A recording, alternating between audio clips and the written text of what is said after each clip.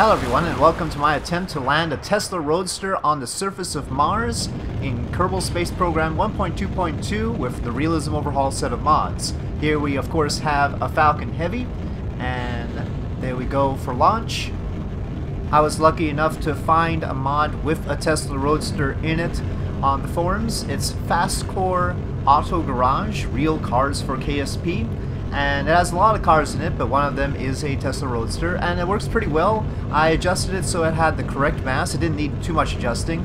It did need to be rescaled a little bit to be the right dimensions for a Tesla Roadster, because it was more Kerbal sized. Not quite fully Kerbal sized, but a little bit more Kerbal sized. And its top speed is indeed 130 miles an hour on the surface of the Earth. I tested it. But we don't know its performance on Mars yet, so that's what we're trying to find out, I guess. So this Falcon Heavy, same launch script as I used in my previous video in KSP 1.1.3 where I did the booster landings.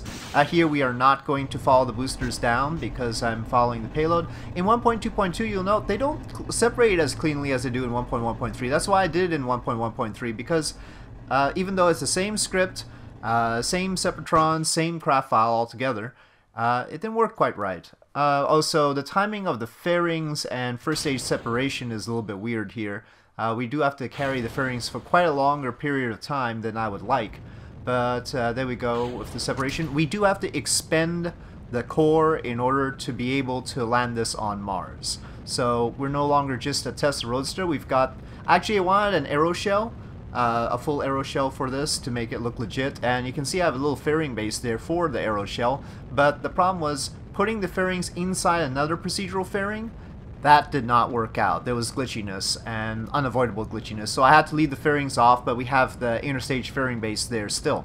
Here we are making orbit with 5,000 meters per second left in the stage, and the transfer to Mars takes regularly 3,600 to 4,400. We're actually at the top of that range, and I guess you could consider the spare to be whatever additional mass is on the center core. I haven't really accounted for that. The center core is just a regular Falcon 9 core right now, so there is a matter of how I'm accounting for the additional mass that they've put on the core, and we do have some spare here to account for that. So I feel pretty comfortable. We're trying to launch 5 tons to Mars. I'm letting MechJeb handle this transfer, this maneuver, and you'll see why I don't normally do that. See, it reignites again, and then it reignites again, trying to get that last little bit on the maneuver node. Yeah, that's why I normally don't use MechJeb for this. Because, of course, in Realism Overhaul we have limited ignitions. Thankfully, we do have enough ignitions on the Merlin 1D vacuum engine to take care of that. Here I'm using RCS to get the Mars periapsis closer to Mars, but we do need a correction of about 32 meters per second. And I start that out with the RCS, but let MechJeb try to use the ignitions again. We have 3 left on the engine, and here it goes. The reason I'm using MechJeb is because I wanted to just try it out to see how it would do before I write my own KOS script for doing the maneuvers. And of course, I know now one flaw that I'm going to have to avoid when writing the KOS script. Okay, here we've got the separation of the payload, and the payload zone RCS is pulling it away. You can see the payload has a lot of delta V, 1,400 meters per second. It does not need that much.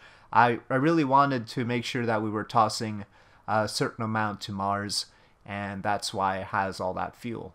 So here we are, making sure our solar panels will stay aligned with the sun, and we are approaching Mars. You'll notice that the heat shield doesn't have any ablator on it, and we could have put an ablator on it and just put less fuel, but it turns out that we don't really need ablator approaching Mars with these heat shields, and so I just left it off. What we really need from the heat shield is drag, and with a 5-meter diameter heat shield like this, it can accommodate at most 15 tons, and we've only got 5 tons, so it's great. It's going to be an easy capture and descent, and it's going to slow us down by quite a lot.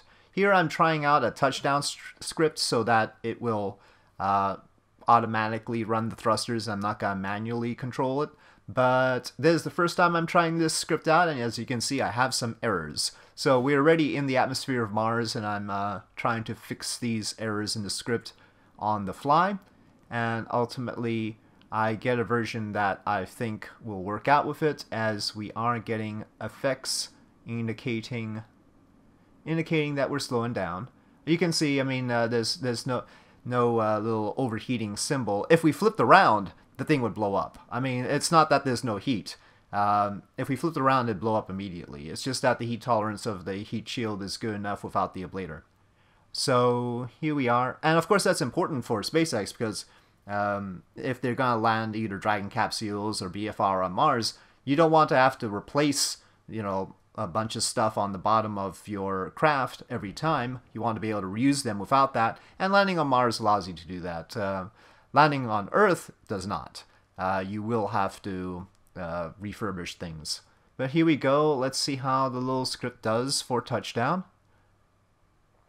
And the problem is these little Super Dracos, they're actually Super Draco thrusters that I've put on here. Well, they lit up like right at the end there, but I didn't account for the fact that they were tilted out. And also they don't have the sound. They have the engine light, but not the sound. They don't have the plume either. So that was a bit of a hard landing because the script really didn't account for the fact that they're tilted out by 45 degrees.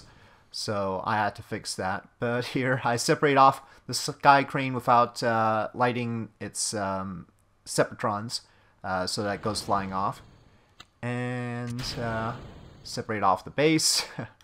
Not exactly how this was supposed to go. And the car is obviously not in the best of positions. Yeah, this is, well, it's sort of on its side now. Can it right itself? Now, if Elon Musk made a properly designed Tesla Roadster, surely it would right itself on Mars, right? That's how those work. It's rolling a little bit further.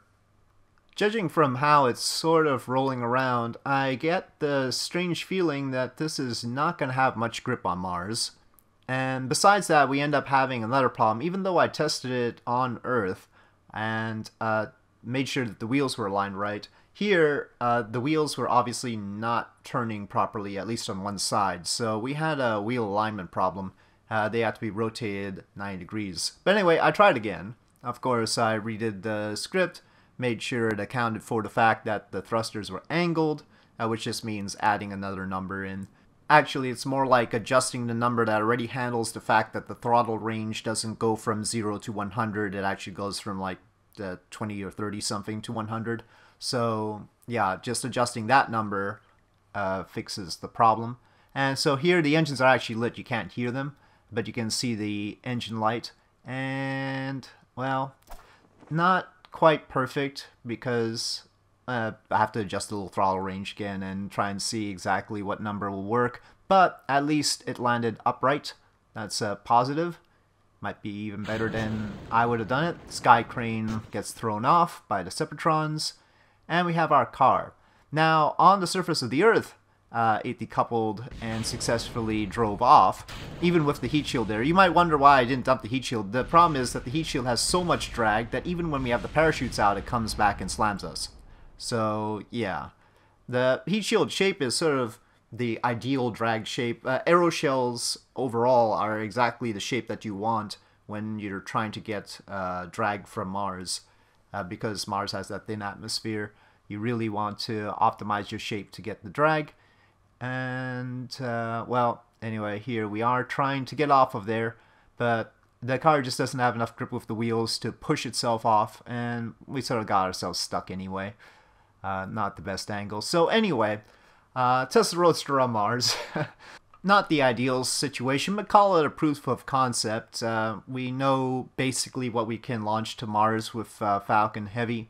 We could probably launch a little bit more than this given the 5,000 meters per second, but it depends on how much the core actually weighs with the hydraulic separation thingy for the booster and the reinforcement and all. So we'll have to get additional numbers for that. I feel confident that 5 tons to Mars is a safe bet in any case. So with that, thank you for watching. I hope you enjoyed this video. If you did enjoy this video, please do press like. If you have any comments or suggestions, please leave them in the comment section below, and I'll see you next time.